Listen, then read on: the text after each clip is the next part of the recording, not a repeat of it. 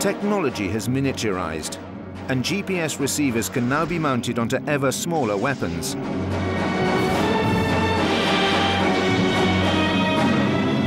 Military commanders can now use GPS to guide battlefield missiles with pinpoint accuracy.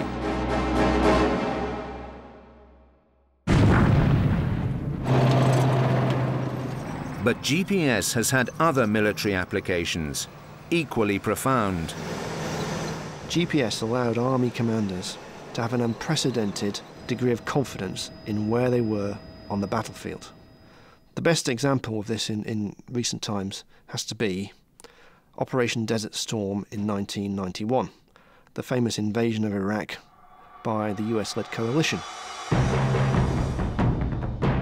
With GPS on their side, the coalition forces could attempt the previously impossible. 400,000 American and Allied troops advanced across the Iraqi desert at night and arrived unannounced at the back door of the Iraqi forces in Kuwait, the famous left hook led by General Norman Schwarzkopf. Now, this movement by so many troops, hundreds of thousands of vehicles and men, was all done because the lead tanks, the lead commanders of this force, all had GPS devices in the turrets of their tanks.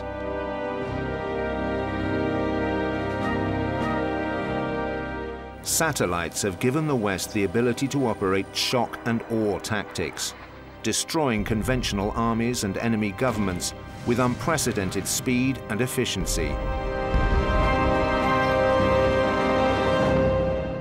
GPS has been the biggest revolution in military affairs since the invention of the atom bomb in 1945.